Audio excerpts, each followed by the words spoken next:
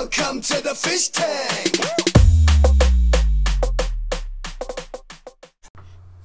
Hey everybody, Fishman here. This video series is going to cover all the little things that you're going to need to know so that you can build your own small fish tank. Building small fish tanks is a lot different than the large ones. There's a lot of things that you can get away with, and there are things that you need to be concerned about as well, and hopefully by the end of this video series all that will get covered. When I put these 3 tanks up here, I got them from that bottom row down there, and there were 4. And so one of the things I'm going to do in this is I'm going to cut that sheet of glass for the front of that I broke, and I'm going to fix that tank as well. Now, building small fish tanks, the nice thing about it is you don't need brand new glass. This is an old piece of scrap glass I had laying around. It had a bit of a nick out of one end right there, so I'm going to cut that off when I do this. And all you need to do is to clean it. I usually just use Windex, and if there's anything like silicone or anything on it, I'll razor blade that off. Because wherever you're going to actually do the cut, you have to make sure that it's clean, grit-free, grease-free, silicone-free, anything that's going to cause the wheel to either skip or catch. And then all you need is a glass cutter. Now, glass cutters, you can see right there, the blade is not at the end, so you have to compensate for where you're going to put the straight edge so that you're actually cutting where you want it to be. And then the most important thing is apply even pressure and only score once. I can't emphasize that enough. One pass. If the one pass is not good enough, if you go back over it, you're just going to cause shelling, and it's going to end up breaking in a very ugly pattern, and it's just not going to work right. So you just go once across, nice and even, apply firm pressure, and then all you do is get a straight edge. It doesn't really matter what it is. I use plywood simply because wood and glass aren't going to be an issue together. And then put the score mark right above the edge, and it's very straightforward. Just apply simple pressure and it just snaps right off. There you go. It can't be easier. I don't recommend cutting anything greater than 5 mil. This is 6 mil, but that's really close to 5 mil. It's no big deal. And then just sand off the sharp edge. That way you won't cut yourself. And also, I'm not sure, but I suspect the razor sharp edge will interfere with the silicone binding as well. Anyway, it's just something that's just, it's just a safety thing, so just get that off there. Now, one of the prompts for me making this video series is a bunch of questions I had gotten over the time, and one of them was from a subscriber of mine, and it's actually someone I'm subscribed to, a great channel, check it out, New York Gold. He said that he wanted tips on how to cut when you only want to cut off a small amount. He's at a ½ inch off the end of something just to trim it, and this is actually one of the hardest cuts that you can do with glass, because you don't have anything that you can really lean against. You can try leaning against that, but it's very difficult to do. So what you need to do in this case, instead, like all the other, everything so far, like up to this point, is the same. What you need to do is flip that piece of over, and then there is actually a reason why they put that little ball of metal on the end of these things, is you just lightly tap, and you can see that the there's a there you go. You can see that the split is starting. You don't want it to fall all the way through, but you just wanted to get it started. You can, and then what you do after that is flip it back over again, and then you're going to apply even pressure. Again, the important thing here is to apply even pressure to the whole seam all at once. I used to know a glass cutter guy who could just touch the edges and do it, but he had like 40+ years of experience of cutting glass every day, so I don't think I'm ever going to get to that, and anyone doing this as a hobby is never going to get that good either, for sure. First I just tried just doing it on the edge here, but it wasn't quite enough pressure, so it was just easier just to move the wood all the way over to the center and then just rock it, and there you go, it pops right off.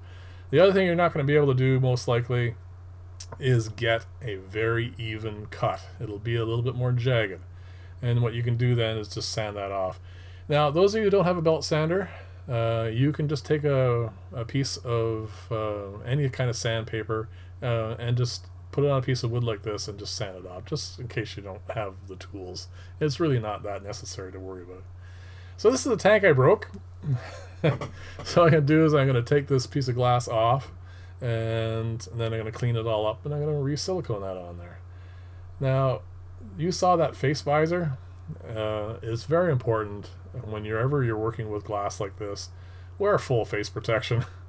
If you get any kind of little teeny sliver of glass anywhere near your eyes, you're not going to be a happy person.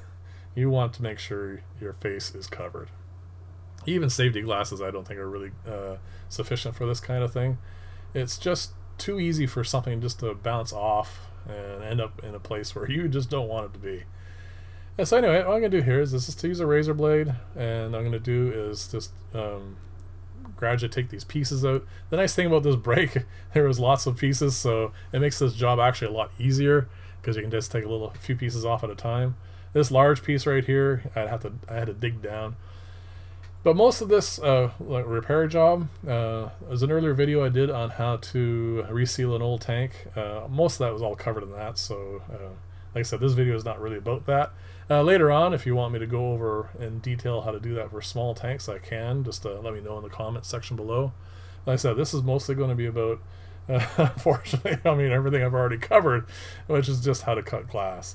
Cutting glass is not hard. It just takes a little bit of practice, and you do need a steady hand for it. So I'm just going to razor this off. I'm not going to show you all this stuff because, like I said, it's all been covered before. You just need to get all that silicone off. And because this is for my use, I didn't exactly go to as much care as I would have if it were for a client. So here it is. It's clean. Like I said, I didn't quite get all the silicone off. You can see a little bit on the edges still. But one of the things this tank is going to be used for is it's not going to have as much water in it, even as much water as it used to have. So all I'm going to do is I'm just going to pop a hole in it here.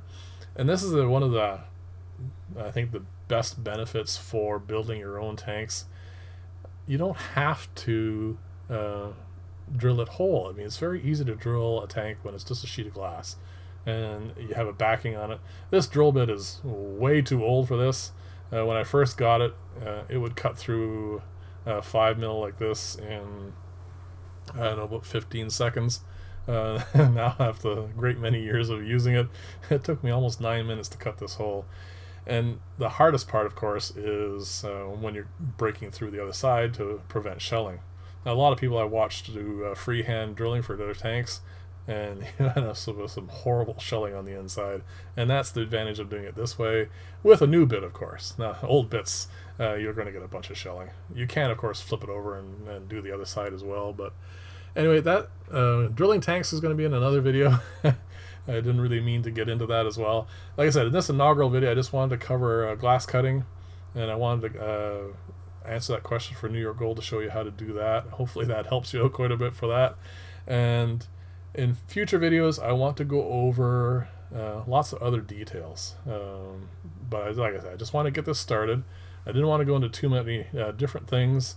I just wanted to whet your appetites, and hopefully in the comment sections you'll ask me questions and suggestions on what you want to see and what you need to know or what you want to do for future videos on how to build your own fish tanks. And like I said, that's the only real purpose of this first video. So I'm going to probably do after this is I'm going to wait a couple weeks, get enough suggestions, and then I'm going to start building tanks and showing you guys how to do them, and cover as many details as possible. As you can see, the hole in this tank is going to be really low. The reason for that hole being as far down as it is will come up when I hook this tank up. The nice thing about being in my own rack system, I don't have to tape it. There will be a video on how to tape tanks and where the tape needs to go and all that sort of stuff. I suspect people are going to want to know that for those who want to put a tank in their living room instead of just in their fish room. So things like that will get covered. Now this tape actually is turned out to be quite old as well. You don't have to use, this is green painter's tape, and this roll was just getting too old. It just wouldn't stick at all. So anyway, I ended up taking that off and just using it, using packing tape actually. So anyway, if you like this style of video, please like and or subscribe. And like I said, as this video series progresses, I plan on covering a lot of details. Hopefully, like I said, by the end of it, You'll know as much as I do about how to build fish tanks, and hopefully you'll feel comfortable and actually want to build your own fish tank, because every now and then I get a comment from someone saying that they tried out something I did, and nothing actually makes me happier than having someone do something like that or get inspired to make things. It's one of the reasons why I do this. So anyway, thank you very much for watching. Remember that the future videos for this series are going to be fueled by your comments and suggestions, so please feel free to throw in whatever you like there, and bye for now.